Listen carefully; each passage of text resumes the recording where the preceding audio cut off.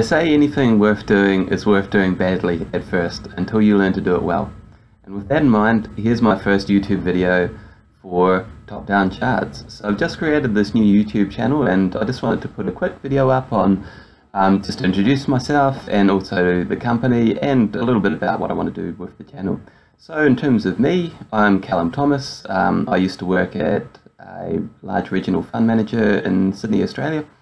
I was in the economics and strategy team there, so working in the multi-asset group, focused on producing insights for the portfolio managers, helping them produce great outcomes for their clients. And so that's pretty much what I'm doing here with the company as well. So very much focus on producing good charts, good insights, trying to produce a little bit of a unique angle and challenge the status quo a little bit, bring you something that you probably haven't seen somewhere else. So I often sort of push that angle, make sure that that's quite clear to people, because there's a lot of resources out there, there's a lot of people saying a lot of stuff, and if you're just out there saying the same thing, then it's hard to argue for people to pay you to do that. So that's why I've got this product here. So the key product for top-down charts is the weekly macro theme. So the focus of that is to come up each week with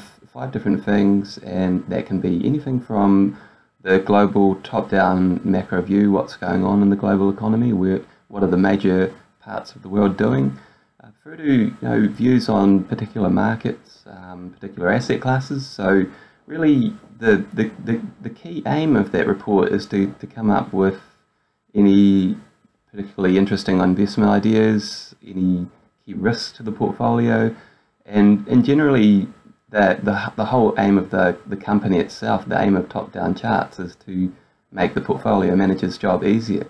And that's for bringing them what are the risks, what are the opportunities out there, and here goes some great charts to use. And so the focus, or really not the focus, the scope is actually global. The scope of this company's research is global and across asset classes, so very much multi-asset focus. So very much very useful, very interesting for people who are not subject to the home bias, who want to look a little bit further afield to find out where the best opportunities and risks are. And even if you do have a home bias, there's a lot of risks out there that can sneak up on you if you're only looking at your own backyard. So that's pretty much a very brief insight into what we're doing here at Top-Down Charts. I'll talk a little bit about myself, a little bit more about myself and the company in later episodes, but just wanted to give a brief update, brief insight here. And in terms of what I want to do with the channel, so there's a couple of things. So first is to add a little bit of extra insight. So maybe if I put something on Twitter and it gets quite a bit of interest, I'll bring the chart up here and say, what am I thinking? Why did I come across this one, or how I came across this one? Add a little bit of extra color to what's going on across Twitter, social media, and what I've posted on the blog. And then the other thing I wanted to do is also provide a little bit of a preview into some of the paid products, so the weekly macro themes. Just give you a little bit of a insight, a little bit of a preview there. Don't want to give the whole thing away, but just a little hint of what's going on there.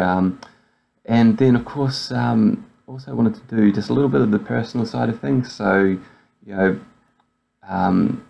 almost a video diary of how I'm going with the company, some of the ups and downs, and a little bit of a snapshot of what kind of environment I'm operating in here. So they often call people like me, they're digital nomads, or business nomads. There's a lot of companies, a lot of businesses, jobs that you can do just about anywhere in the world now, and I've chosen to locate myself pretty much in the middle of nowhere in Queenstown, New Zealand. It's my favourite place in the world, and you'll see some videos soon which will make that pretty clear why. So anyway, if you have any suggestions, comments, compliments, complaints, please put them in the comments below, and be sure to subscribe, because this is just the start.